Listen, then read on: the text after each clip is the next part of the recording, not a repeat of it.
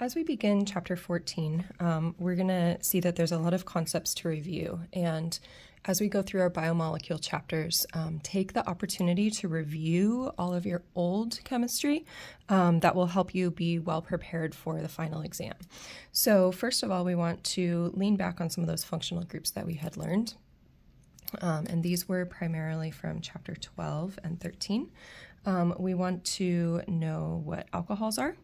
We want to be able to recognize aldehydes. This is a condensed way of drawing them, but here is another way of drawing them. Remember, R just means the rest of the molecule.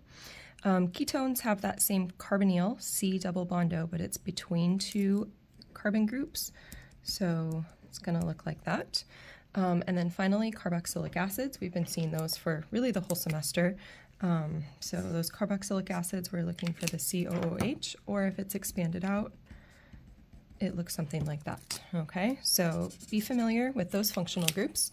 Other terms and concepts to review that are going to come up again in this chapter, oxidation and reduction. So that, if you need to review it, go back to chapter 5 and 12. Remember, we're working with organic molecules, so oxidation is going to be loss of hydrogen or gain of oxygen. Reduction is going to be gain of hydrogen or loss or reduction of oxygens. And I'm often coming back to oil rig to help me remember that. In chapter 13, we just learned about hydrolysis, and hydrolysis is where we add water and cut a large molecule in half, or not exactly half, but kind of break it apart. And so we will be seeing some of that in this chapter, big molecule, chop it apart. Chiral centers and enantiomers, we learned about those at the end of chapter 12. And then coming up in chapter 16, we'll be talking about substrates. So those are some concepts to make sure that you are strong and comfortable with.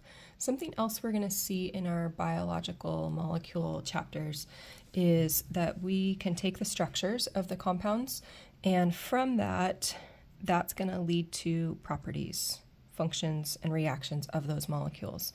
So this gives us a way to kind of summarize and see how the whole chapter fits together.